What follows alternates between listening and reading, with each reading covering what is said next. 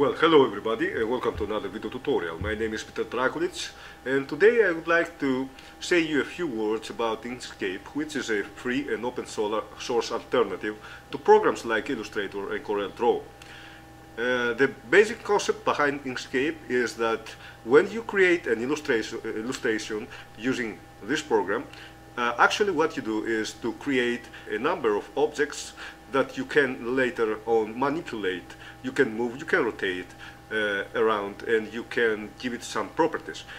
So every shape you create in Inkscape is in a way it is an object with certain properties and a certain ID.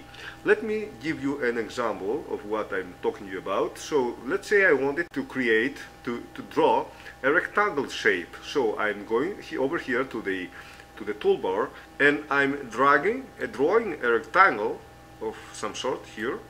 So this shape now, it is considered by Inkscape as an object, meaning that if I go over here, you can see the object menu, click on that and select this tab here that says object properties. So if you click on that, you can see a pop-up window, alright, and in this window here you can see the ID that the program has given to the certain rectangle that I have drawn. Also a label that has been given to my shape, which actually is an object. This object has a fill color, which is blue, and a stroke color, which is a lighter blue. Alright, it has a for example, I could change the color for the fill color, for example. That means that every object you create in Inkscape has certain number of properties you can change and manipulate. Let's go ahead now, select another tool, which is, let's say, the Create Circles and Ellipses tool, this one, from the toolbar over here, and let me try to draw an ellipse this time. So this shape also is an object, excuse me. So this object has, as you can see now from the object properties here, it has a different ID, alright, and it has a different label.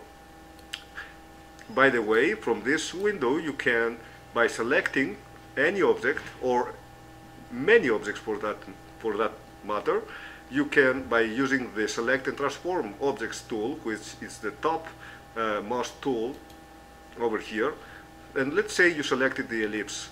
You have the option to hide this object or unhide it, and you can lock it so you cannot move it anymore.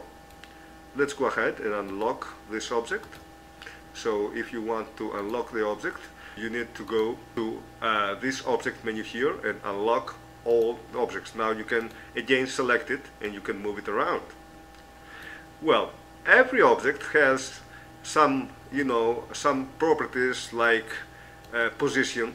You can position it everywhere inside your page. You can see the border of the page here. You can rotate it. Let me try to give you an example to rotate it. Alright, you can scale it. You can even skew it, as you can see, or you can scale it. Alright, now for every object you have two levels of manipulation. You have the object level, like when you create the object, and then if you go over here to the path menu, you can select from this tab here, click on that, and let's select object to path. Now nothing seems to have changed, but this object now has been converted into a path.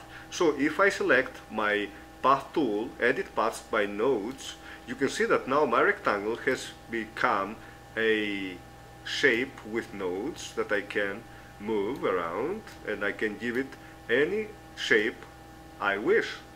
Alright? Whereas my ellipse, it's still an object, meaning that if I select this edit path by nodes, I have only a few possibilities here, which have nothing to do with nodes, but just with drawing, for example, a certain slice and things like that.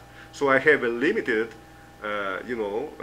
some limited interactivity if you prefer, or I can transform the object given some limited options that I have when it is in the object level. But if I go ahead and convert it into a path, all right, so let me convert it into a path first, and I want to show you.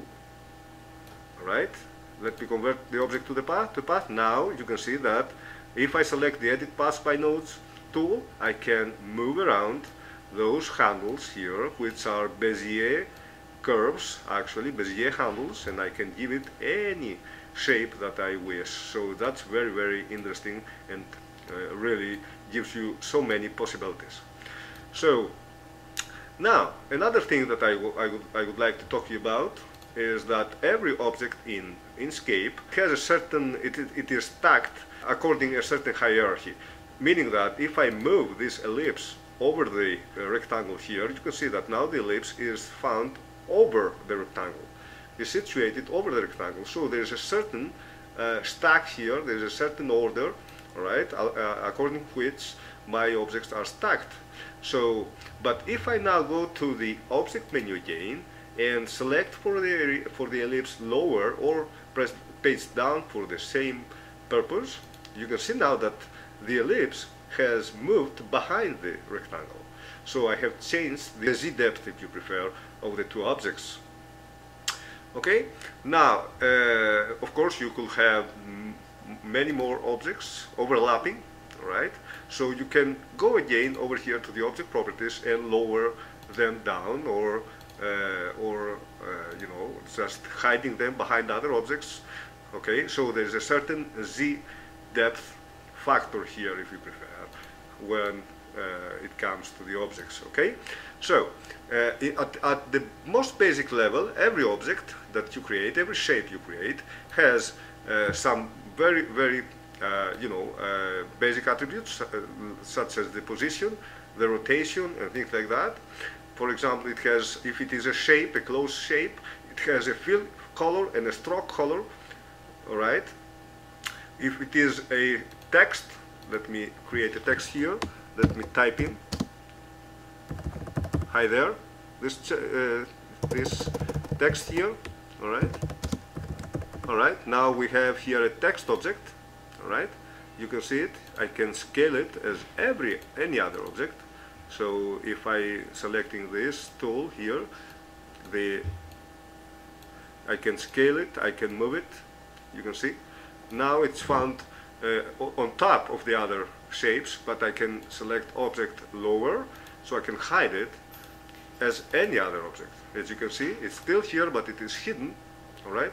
But I can always see the hidden objects by going to view over here and display mode, outline, so I can see now my hidden text here, so I can select it as well. If I need, I can always go ahead and select object and lower and raise it up, okay, by clicking page up, for example. Let's return now to the normal view. Okay, you can see now that the text has come over the ellipse, all right, in front of the ellipse, if you prefer, closer to the screen. Okay, now you can select the objects, and you can many objects at once by rubber band select, all right, and you can even arrange them by pressing Ctrl+Shift+A. This is another very basic property that they have, the alignment. So you are given many options here you can choose from, okay, and you can of course you can position them in a very, very exact way, but I think that this is going to be the topic for a future tutorial. For the moment, what I want for you to take home, if you prefer, is that every shape you create in Inkscape, it is a kind of an object which you can manipulate, okay, by either at an object level, like this text here, or if you convert it into a path by going to the path menu here and object to path, you can then select the Edit Paths node tool, and then select every node here. Let me zoom in so you can better see it. Go here and select a node. Alright, you can see the many nodes here for the letter E, and you can just drag a node, you can see, and you have something like that. You can manipulate the shape of the letter, okay, something like so. Alright, so that was our tutorial for today. I hope that this was a rather useful introduction to the basics of Inkscape. I hope you enjoyed it and you learned something from this. If you like this, don't forget this tutorial, don't forget to subscribe. See you next time with a hopefully interesting topic. Until then, have fun and goodbye.